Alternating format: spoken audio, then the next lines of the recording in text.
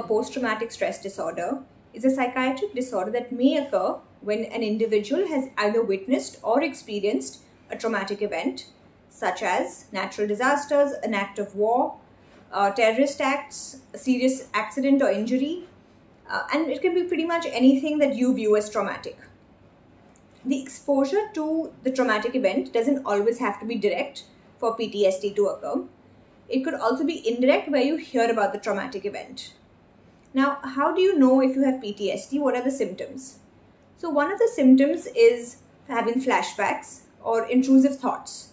So in that case, you'll have repeated involuntary distressing thoughts about the event, and you might re-experience the event through flashbacks. Now, another symptom is avoidance.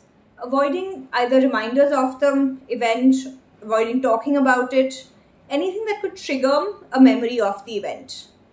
Next is changes in mood and cognition. So you might find it difficult to experience positive emotions. You might feel detached from others. Depressive symptoms such as decreased interest in doing something, that's anhedonia. Experiencing emotions such as guilt, anger, shame. And this is largely as a result of distorted emotions about yourself or others. There could be negative thoughts and feelings associated to the event.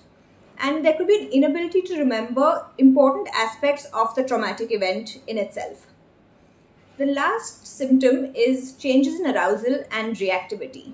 So you might have sudden anger outbursts, increased irritability, difficulty concentrating, falling asleep or maintaining sleep is a problem, behaving recklessly because you're not that worried about yourself, or putting yourself in harm's way. And some people become hyper aware of their surroundings, so they might get startled easily. Now, how is a diagnosis made? So for an individual to be diagnosed with PTSD, you must have had the symptom for a period lasting of more than 1 month, and these symptoms must have caused significant disturbance in your daily life. And now most people experience these symptoms that we discussed earlier within 3 months of the traumatic event, but that is not necessary. And PTSD can persist for months and sometimes years, which is why it's important to get treated as soon as possible. Now, how do you go about with treatment? So a combination of medication, psychiatric medication, and psychotherapy is considered the most effective rather than any form of treatment alone. Now, what are the forms of therapy that usually work? There's cognitive behavior therapy, or CBT. There is cognitive processing therapy. There is prolonged exposure therapy, EMDR, which is eye movement desensitization and reprocessing.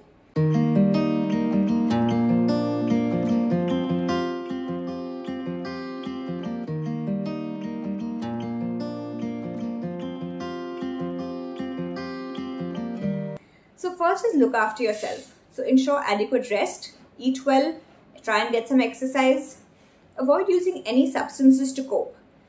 This can kind of complicate the recovery period, and so you want to avoid them.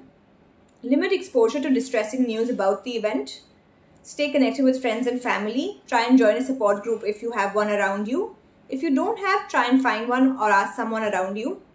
Start activities that you find relaxing. So it could be practice mindful breathing, meditation, just deep breaths.